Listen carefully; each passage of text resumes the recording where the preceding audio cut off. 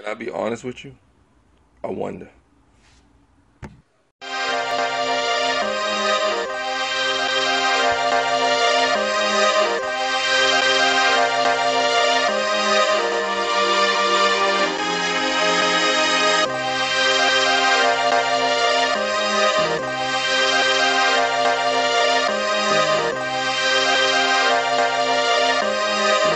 Today is a coffee day with some fake sugar.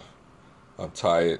I tried to avoid it, maybe kind of, sort of, but I gotta go in for this coffee. Gotta wake up. Truth is, I need to lose weight. Usually when I do have on a lot of weight, it's probably because of stress or me trying too hard or pushing things, when I need to just chill. But I think that's been happening a lot lately. I'm not about to sell you on a magical weight loss journey that I'm about to go on. Sorry, this is not that video. But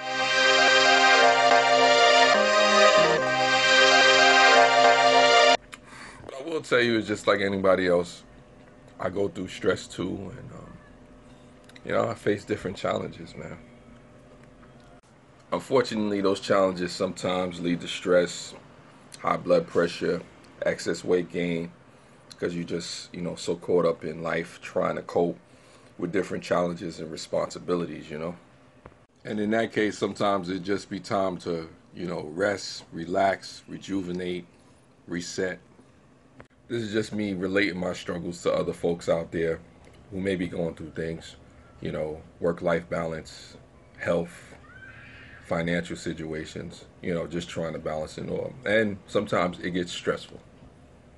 And in that case, sometimes it just be time to, rest, relax, rejuvenate, reset. Which is honestly what I'm doing today. Because if you don't, you go crazy, you're self-destruct, a whole bunch of things that happen. This is just to say that everything ain't all sunshine and rainbows. Which is actually kind of funny because it's cloudy outside today. The irony of this, right? Of life, this video. But despite everything, the cool part is that even when things not being sunshine and rainbows, it doesn't always have to be, the worst of the worst. So as I get it together, I'm just sitting here trying to figure out my next move. Just a conversational piece, just want to be real with you. I'll be okay, just got to do what I need to do. I tell other folks out there that's facing anything, regardless of your struggles, whatever it is, you can recalibrate, you can, recover, come back, just don't beat up on yourself.